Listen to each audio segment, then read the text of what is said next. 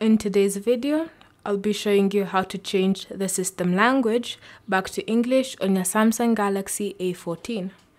So first, look for the settings app. It's normally represented by a cogwheel or a gear icon. Then scroll down through your settings menu until you find the option General Management. Now, to identify General Management, if you don't understand the system language, look for a gray icon. Tap on that. Then select Language. It's always at the top of the screen, and if you can't recognize it, it will have a listed language underneath it. So select Language. And here, a list of system languages that are available on your device, that you're using on your device, is there. So to add another one, simply tap on the plus icon here, and a list of languages you can use on your system will appear.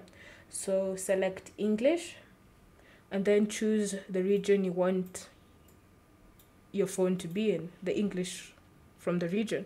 So you can choose Icelandic English, German English, South African English, or United States English.